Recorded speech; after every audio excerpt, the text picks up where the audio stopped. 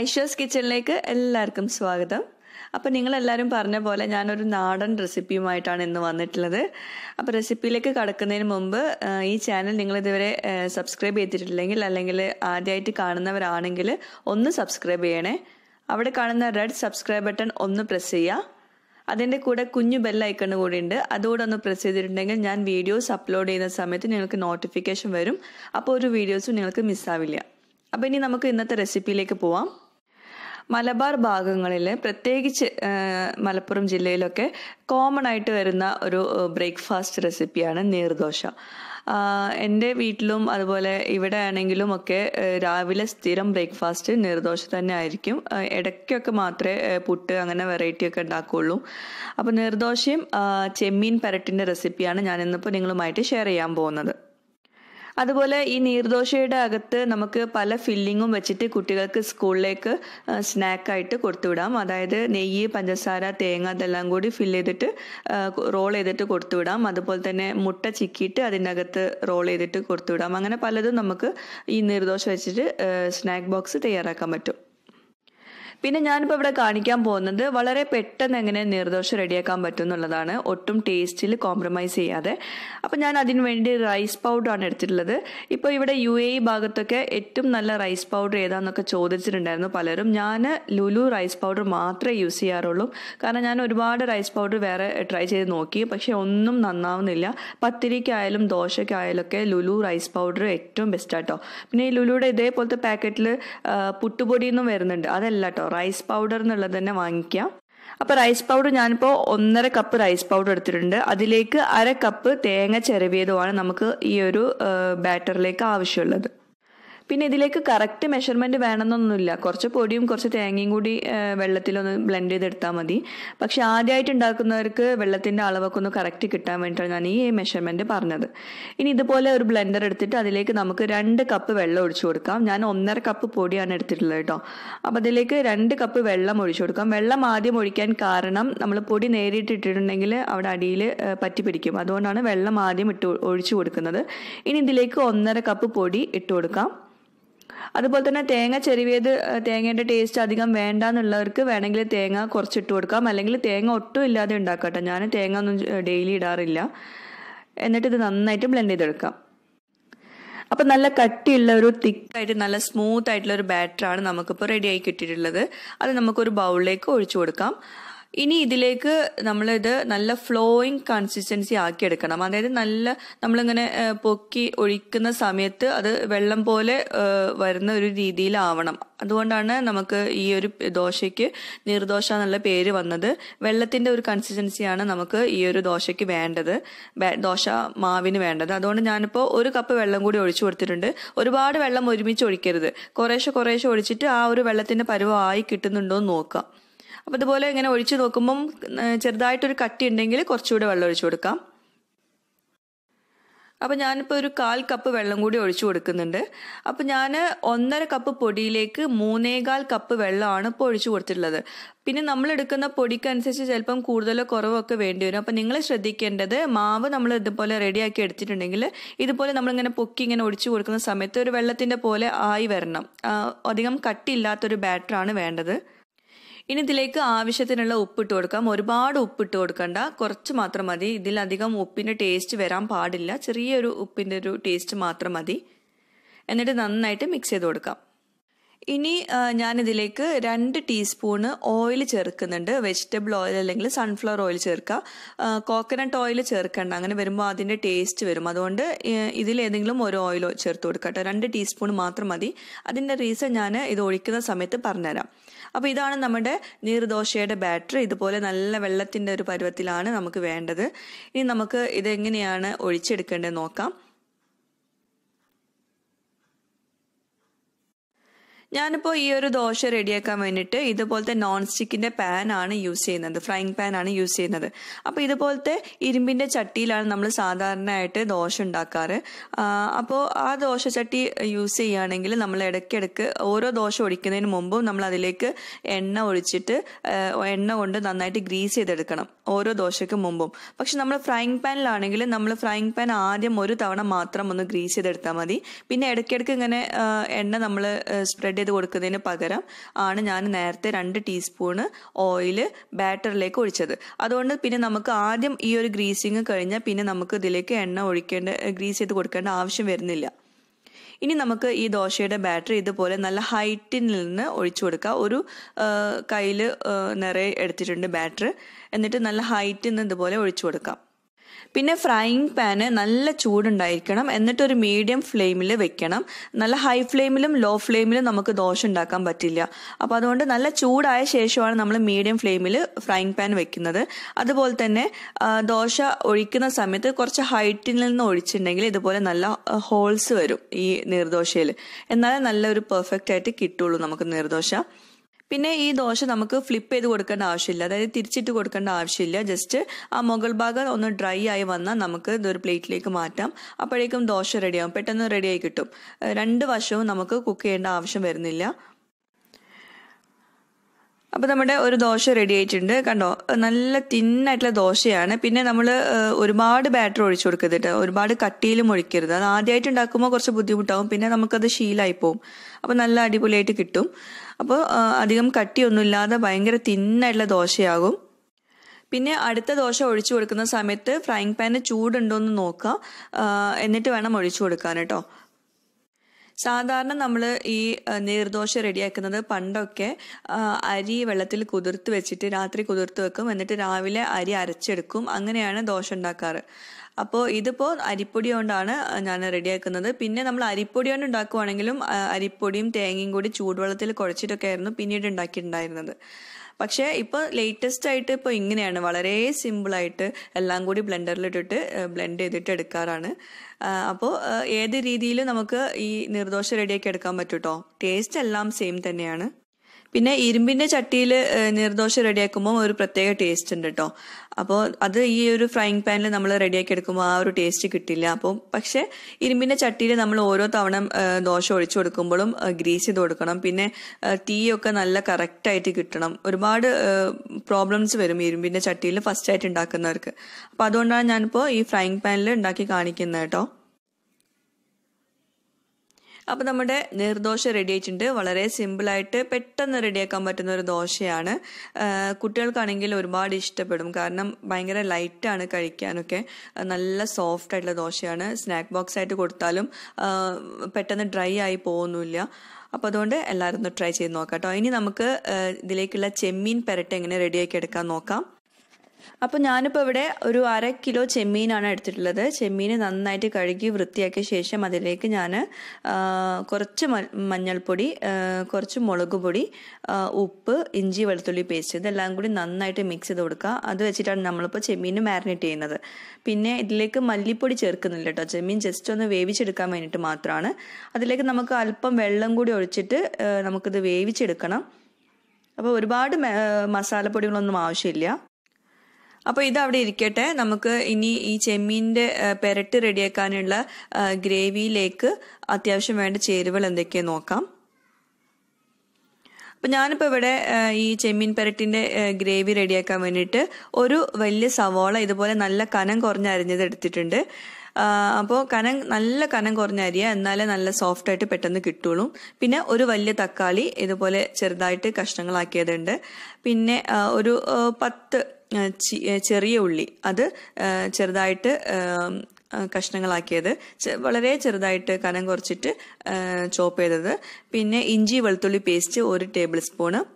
പിന്നെ ഇതിലേക്ക് ഒരു 2 പച്ചമുളക് ഒന്ന് ഇതുപോലെ ചെറിയ കഷ്ണങ്ങളാക്കി, ചെറിയ കഷ്ണങ്ങളല്ലെങ്കിൽ നടുവേ കീറിയതും മതി. പിന്നെ ഇതിലേക്ക് മസാലപ്പൊടികളായിട്ട് ഞാൻ എടുത്തിട്ടുള്ളത് 1 ടീസ്പൂണ് മഞ്ഞൾപ്പൊടി, പിന്നെ ചെറിയ ജീരകം ഉണ്ടല്ലോ, ക്യുമിൻ സീഡ്, അത് ചെറുതായിട്ടൊന്ന് വറുത്തിട്ട് പൊടിച്ചതാണ്. അതൊരു 1.5 ടീസ്പൂൺ എടുത്തിട്ടുണ്ട്. പിന്നെ അതിലേക്ക് 2 ടീസ്പൂണ് കാശ്മീരി ചില്ലി പൗഡറാണ് ഞാൻ എടുത്തിട്ടുള്ളത്. നല്ലൊരു കളർ കിട്ടാനും അധികം എരിവില്ലാണ്ടിരിക്കാനുമാണ്. പിന്നെ വേണമെങ്കിൽ നിങ്ങൾക്ക് കുറച്ചുകൂടെ കൂടുതൽ എടുക്കാം കേട്ടോ മുളക് പൊടി. പിന്നെ 2 ടീസ്പൂണ് മല്ലിപ്പൊടി എടുത്തിട്ടുണ്ട്. അപ്പോൾ ഇത്രയാണ് നമുക്ക് മസാലപ്പൊടികളായിട്ട് ആവശ്യമുള്ളത്. അപ്പോൾ ഇനി നമുക്ക് ഇതിലേക്കുള്ള ഗ്രേവി റെഡിയാക്കി എടുക്കാം. അതിൻ്റെ കൂടെ തന്നെ ചെമ്മീൻ ഒന്ന് വേവിച്ചെടുക്കും വേണം. ഞാൻ ചെമ്മീൻ വേവിച്ചെടുക്കാൻ വേണ്ടിയിട്ട് അവിടെ ഒരു മീഡിയം ഫ്ലെയിമിൽ ചെമ്മീൻ അവിടെ വേവിക്കാൻ വെച്ചിട്ടുണ്ട്. അതുപോലെ നമുക്ക് ഈ ഒരു പാനിലേക്ക് ഇതിലേക്കുള്ള ഗ്രേവി റെഡിയാക്കി എടുക്കാം. അപ്പോൾ ഞാനിപ്പോൾ ഇതിലേക്ക് ഒഴിച്ചു കൊടുക്കാൻ പോകുന്നത് വെജിറ്റബിൾ ഓയിലാണ് കേട്ടോ. അപ്പോൾ ശരിക്കും പറയുകയാണെങ്കിൽ ഇതിലേക്ക് നല്ല വെളിച്ചെണ്ണ ഒഴിച്ചു കൊടുക്കുന്നതാണ് ഏറ്റവും ടേസ്റ്റ്. വെളിച്ചെണ്ണയിൽ ഉണ്ടാക്കുന്നതാണ് നല്ല ടേസ്റ്റ്. അപ്പോൾ ഞാനിപ്പോൾ ഒഴിക്കുന്നത് വെജിറ്റബിൾ ഓയിലാണ്. ഇനി ഇതിലേക്ക് നമുക്ക് നന്നായിട്ട് കനം കുറച്ച് അരിഞ്ഞ് നമ്മുടെ സവോള ഇട്ട് കൊടുക്കാം. ഒരു സവോള മാത്രമേ എടുത്തിട്ടുള്ളൂ കേട്ടോ. ഒന്ന് ചെറുതായിട്ടൊന്ന് വഴറ്റി കൊടുക്കാം. ഇനി നമുക്കിതിലേക്ക് ചെറിയ ഉള്ളി നമ്മൾ ചെറുതായിട്ട് അരിഞ്ഞതുണ്ടല്ലോ, അതും കൂടി ചേർത്ത് കൊടുക്കാനുണ്ട്. അപ്പോൾ ഇതൊന്ന് ചെറുതായിട്ടൊന്ന് വഴണ്ട് വന്ന ശേഷം നമുക്കതിലേക്ക് ചെറിയ ഉള്ളി ചേർത്ത് കൊടുക്കാം. എന്നിട്ട് ചെറിയ ഉള്ളിയും ഈ സവോളയും കൂടി നല്ല സോഫ്റ്റായിട്ട് ചെറിയൊരു കളർ ചേഞ്ച് വരുന്ന വരെ നമുക്കൊന്ന് വഴറ്റിയെടുക്കണം. എന്നിട്ട് മാത്രമേ നമ്മൾ ബാക്കിയുള്ള ചേരുവകളൊക്കെ ചേർക്കുന്നുള്ളൂ. അപ്പോൾ അതിൻ്റെ കൂടെ നമുക്ക് കുറച്ച് ഉപ്പ് കൂടെ ചേർത്ത് കൊടുത്തിട്ട് ഇതൊന്ന് നന്നായിട്ട് വഴണ്ട് വരാൻ വേണ്ടിയിട്ട് വെക്കാം.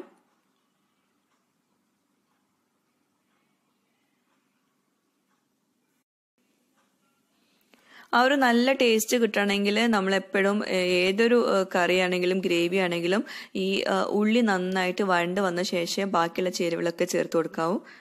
അപ്പോൾ ഉള്ളി ഏകദേശം ഇപ്പം സോഫ്റ്റ് ആയിട്ടുണ്ട്. അതുപോലെ തന്നെ നമ്മുടെ ചെമ്മീൻ ഇടയ്ക്കിടയ്ക്കൊന്ന് മിക്സ് ചെയ്ത് കൊടുക്കും വേണം. അടിയിൽ പിടിക്കാനുള്ള ചാൻസ് ഒക്കെ ഉണ്ട്. കുറഞ്ഞ വെള്ളത്തിലാണ് നമ്മൾ കുക്ക് ചെയ്യുന്നത്. അപ്പോൾ ഇടയ്ക്കിടയ്ക്കൊന്ന് മിക്സ് ചെയ്ത് കൊടുക്കുക. അതുപോലെ ചെമ്മീൻ ഒരുപാട് അങ്ങോട്ട് വേവിക്കൊന്നും വേണ്ട കേട്ടോ. ജസ്റ്റ് ഒന്ന് ചെമ്മീൻ ഒന്ന് റെഡിയായി കിട്ടിയാൽ മതി. ചെമ്മീൻ അധികം വേവൊന്നും ഉണ്ടാവില്ല. ഞാൻ അടച്ചു വെച്ചിട്ടാണ് ചെമ്മീൻ വേവിച്ചെടുക്കുന്നത്. അപ്പോൾ നമ്മുടെ സവോള ഇപ്പോൾ നന്നായിട്ട് വഴണ്ട് വന്നിട്ടുണ്ട്. അപ്പോൾ നമുക്ക് ഇതിലേക്ക് ഇഞ്ചി വെളുത്തുള്ളി പേസ്റ്റും പച്ചമുളകും കൂടി ചേർത്തിട്ട് അതും അതിൻ്റെ ഒരു പച്ചമണം മാറുന്നത് വരെ ഒന്ന് വഴറ്റിയെടുക്കണം. ഇഞ്ചി വെളുത്തുള്ളി പേസ്റ്റിൻ്റെ ആ പച്ചമണം മാറുന്നത് വരെ വഴറ്റൽ നിർബന്ധമാണ് കേട്ടോ. അല്ലെങ്കിൽ നമ്മളെ കറി തന്നെ ഒരുമാതിരി ടേസ്റ്റ് ആവും. അപ്പോൾ ഇഞ്ചി വെളുത്തുള്ളി പേസ്റ്റിൻ്റെ ആ ഒരു പച്ചമണമൊക്കെ മാറി വന്നിട്ടുണ്ട്. ഇനി നമുക്ക് ഇതിലേക്ക് ചേർത്ത് കൊടുക്കാനുള്ളത് തക്കാളിയാണ്. തക്കാളി ചെറിയ കഷ്ണങ്ങളാക്കിയതാണ്. അപ്പോൾ തക്കാളി ചേർത്ത് കൊടുക്കാം. പിന്നെ ഈ തക്കാളി ചേർത്തിട്ട് നമുക്ക് അടച്ച് വെച്ച് വേവിച്ചെടുത്തിട്ടുണ്ടെങ്കിൽ തക്കാളി നന്നായിട്ട് ഉടഞ്ഞു കിട്ടും. അപ്പോൾ അതിന് വേണ്ടി ഇത് നന്നായിട്ടൊന്ന് മിക്സ് ചെയ്ത് കൊടുത്തിട്ട് അല്പം കൂടി ഉപ്പ് ചേർത്ത് കൊടുക്കാം, പെട്ടെന്ന് ഉടഞ്ഞു കിട്ടാൻ വേണ്ടിയിട്ടാണ്. എന്നിട്ട് നമുക്കിത് അടച്ച് വെച്ചിട്ടൊന്ന് വേവിച്ചെടുക്കണം. തക്കാളിയും ഇതെല്ലാം കൂടി നന്നായിട്ട് ഉടഞ്ഞ് നല്ലൊരു ഗ്രേവി പരുവമായി കിട്ടണം. നന്നായിട്ട് ഉടഞ്ഞു വരണം തക്കാളി, എന്നാലേ ആ ഒരു നല്ല ടേസ്റ്റ് കിട്ടുള്ളൂ.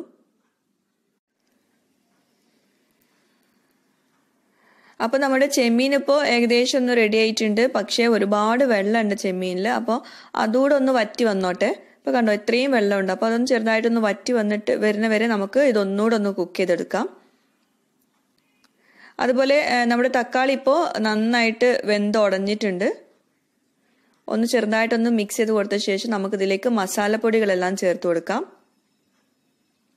നമ്മൾ ഈ മസാലപ്പൊടികൾ ചേർത്തിട്ട് അതും കുറച്ച് നേരം ഒന്ന് കുക്ക് ചെയ്യണം. എന്നാലേ ആ ഒരു പച്ചച്ചവൊക്കെ മാറുള്ളൂ കേട്ടോ മസാലപ്പൊടികളുടെ ഒക്കെ.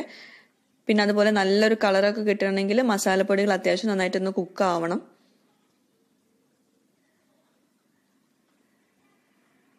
അപ്പോൾ ഒന്ന് അടച്ചു വെച്ചിട്ട് കുറച്ച് നേരം ഒന്ന് കുക്ക് ചെയ്തെടുക്കാം. കുറഞ്ഞ ഫ്ലെയിമിൽ വെക്കട്ടോ, അല്ലെങ്കിൽ മസാലപ്പൊടികളൊക്കെ അടിയിൽ പിടിക്കാൻ ചാൻസ് ഉണ്ട്. അപ്പോൾ നമ്മുടെ ചെമ്മീൻ ഇപ്പോൾ നന്നായിട്ട് വെന്തിട്ടുണ്ട്. കുറച്ച് വെള്ളം മാത്രമേ ഉള്ളൂ. അത് നമുക്ക് ഈ ഗ്രേവിയിലേക്ക് ഒഴിച്ചു കൊടുക്കാം. ആ ഒരു നല്ലൊരു ടേസ്റ്റും മണമൊക്കെ ഉണ്ടാവും ഇതുപോലെ ആ ചെമ്മീൻ്റെ വെള്ളം ഇതിലേക്ക് ഒഴിച്ചു കൊടുക്കുമ്പോൾ. അപ്പോൾ നമുക്ക് ആ ചെമ്മീൻ ഒരു പ്ലേറ്റിലേക്ക് മാറ്റുകയും ചെയ്യാം. ചെമ്മീൻ ലാസ്റ്റ് ഇട്ട് കൊടുത്താൽ മതി. വെള്ളം മാത്രം ഇതിലേക്ക് ഇപ്പോൾ ഒഴിച്ചു കൊടുക്കാം. ഇങ്ങനെ നമ്മൾ ചെമ്മീൻ സെപ്പറേറ്റ് വേവിച്ചെടുക്കുമ്പം ചെമ്മീനിൽ നല്ല കളർ ഉണ്ടാവും. അതുപോലെ ചെമ്മീനിലൊക്കെ നന്നായിട്ട് മസാല പിടിക്കാനുള്ള ചാൻസ് കൂടുതലാണ്. നമ്മൾ ചെമ്മീൻ നേരിട്ട് വേണമെങ്കിൽ ഈ ഒരു ഗ്രേവി റെഡിയാക്കിയ ശേഷം ഇതിലേക്ക് ഇട്ട് കൊടുക്കാം. അങ്ങനെ വരുമ്പോൾ ചെമ്മീൻ ഒരു വെള്ള കളറിലായിരിക്കും കിട്ടല്. അപ്പോൾ അതുകൊണ്ടാണ് ഞാനിത് ചെമ്മീൻ സെപ്പറേറ്റ് വേവിച്ചിട്ട് ഇതിലേക്ക് ഇട്ട് കൊടുക്കുന്നത് കേട്ടോ. അപ്പോൾ ഇത് നമുക്കൊരു പ്ലേറ്റിലേക്ക് മാറ്റാം ചെമ്മീൻ. അതുപോലെ ഈ വെള്ളം ഒഴിച്ചു കൊടുത്ത ശേഷം അത് നന്നായിട്ടൊന്ന് വെന്ത് റെഡി ആയിക്കോട്ടെ, നന്നായിട്ട് മിക്സായി വന്നോട്ടെ. അപ്പോൾ കണ്ടോ ചെമ്മീൻ ഇപ്പോൾ നല്ലൊരു കളറിലാണ് നമുക്ക് കിട്ടിയിട്ടുള്ളത്. ചെമ്മീനിൽ ഏകദേശം നന്നായിട്ട് മസാല ഒക്കെ പിടിച്ചിട്ടുണ്ടാവും. ഇനി നമുക്കിതിലേക്ക് കറിവേപ്പില ചേർത്ത് കൊടുത്തിട്ട് ഒന്ന് മിക്സ് ചെയ്തെടുക്കാം. ഇത് അധികം കറി ഇല്ലാത്തൊരു ഇതാട്ടോ റെസിപ്പിയാണ്.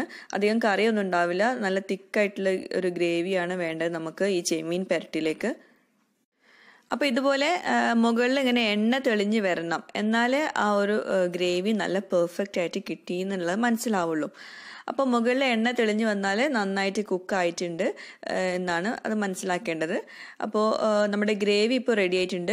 ഇനി നമുക്കിതിലേക്ക് ചെമ്മീൻ ഇട്ട് കൊടുക്കാറുണ്ട്. അപ്പോൾ ചെമ്മീൻ ഞാനിപ്പോൾ ഇട്ട് കൊടുക്കുന്നത് സ്ട്രെയിറ്റ് ആയിട്ട് ഗ്രേവിയിലേക്ക് ഇട്ട് കൊടുക്കുന്നതിന് പകരം കുറച്ച് എണ്ണ ഇതുപോലെ ആ ഒരു മിഡിലിൽ ഒരു ഗ്യാപ്പ് വരുത്തിയിട്ട് ഒഴിച്ചിട്ട് അതിലേക്കാണ് ഞാൻ ഈ ചെമ്മീൻ ഇട്ട് കൊടുക്കുന്നത്. ഇതിൻ്റെ കാരണം എന്താണെന്ന് വെച്ചിട്ടുണ്ടെങ്കിൽ ചെമ്മീൻ ശരിക്കും നമ്മൾ പൊരിച്ചിട്ടാണ് ഇതിലേക്ക് ഇട്ട് കൊടുക്കാനുള്ളത്. പക്ഷേ ഇനി പൊരിക്കുന്നതും ഒക്കെ ഒരുപാട് എണ്ണ ഒക്കെ വേണ്ട. അപ്പോൾ അതിനേക്കാൾ നല്ലത് ഇതുപോലെ ആ ഒരു ചെമ്മീൻ്റെ ഒരു റോ ടേസ്റ്റ് മാറാൻ വേണ്ടിയിട്ടാണ് ഇതുപോലെ എണ്ണയിലേക്ക് ഒന്ന് ഇട്ടിട്ട് ഒന്ന് അടച്ചു വെക്കുക. അല്ലെങ്കിൽ കുറച്ച് നേരം ഇങ്ങനെ തുറന്നു വെച്ചാലും മതി. അങ്ങനെ വരുമ്പോൾ ആ ചെമ്മീൻ്റെ ആ റോ ടേസ്റ്റ് മാറും ചെയ്യും. അതുപോലെ പൊരിച്ചതിനേക്കാളും ടേസ്റ്റ് ഉണ്ടാവും ഇതുപോലെ ചെയ്തെടുക്കുമ്പോൾ. ഇപ്പം ഞാനിപ്പോൾ കണ്ടോ ചെമ്മീനെ ചേർത്ത് കൊടുത്ത ശേഷം ഇതെല്ലാം കൂടി ഒന്ന് മിക്സ് ചെയ്ത് കൊടുത്തിട്ടില്ല. അപ്പോൾ ഇത് ചെറുതായിട്ടൊന്ന് കുക്കായിട്ട് കുറച്ച് നേരം ഒരു 1-2 മിനിറ്റ് ഒന്ന് ഇതുപോലെ വെച്ച ശേഷമാണ് നമുക്ക് മിക്സ് ചെയ്ത് കൊടുക്കാനുള്ളത്. നല്ല ടേസ്റ്റി ആയിട്ടുള്ളൊരു ഡിഷാണ്. എല്ലാവരും ഒന്ന് ട്രൈ ചെയ്ത് നോക്കാം കേട്ടോ. ചെമ്മീനൊക്കെ ഇഷ്ടമുള്ളവർ തീർച്ചയായിട്ടും ട്രൈ ചെയ്ത് നോക്കാം. ഓരോ ചെമ്മീനിലും നല്ല ടേസ്റ്റാണ്. ഓരോ ചെമ്മീൻ കഴിക്കുമ്പോഴും എല്ലാ ടേസ്റ്റും നമുക്ക് കിട്ടും ആ ഗ്രേവിയുടെ.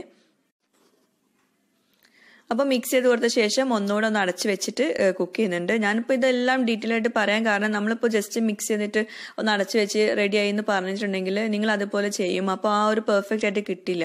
അപ്പോൾ അതുകൊണ്ടാണ് ഓരോ സ്റ്റേജും കാണിക്കുന്നത് കേട്ടോ.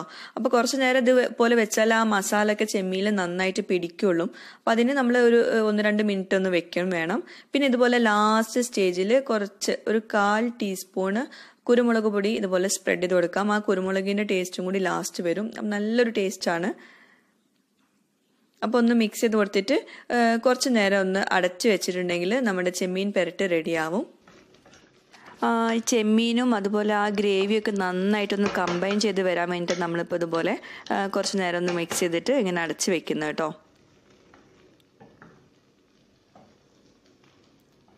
അപ്പോൾ നമ്മുടെ ചെമ്മീൻ പെരട്ട് ഇപ്പോൾ നന്നായിട്ട് റെഡി ആയിട്ടുണ്ട്. നല്ല ചൂട് പെരട്ടാണ്, നല്ലൊരു മണമാവും ഇത് തുറന്ന് നോക്കുമ്പം.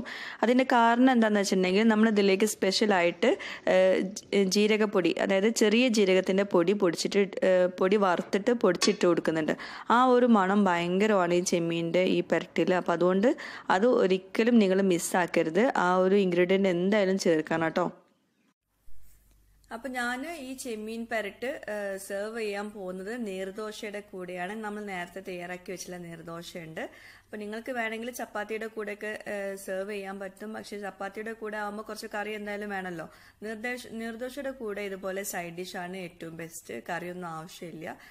നമ്മുടെ ചെമ്മീൻ പെരട്ട് റെഡി ആയിട്ടുണ്ട്. നല്ല ചൂടുള്ള ചെമ്മീൻ പെരട്ടും നമ്മുടെ ദോശയും കൂടിയാണ് സെർവ് ചെയ്യാൻ പോകുന്നത്.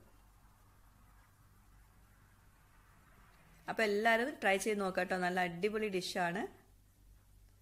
ഇനി നമുക്ക് ഇതെങ്ങനെയാണെന്ന് കഴിച്ച് നോക്കണ്ടേ. ദോശയും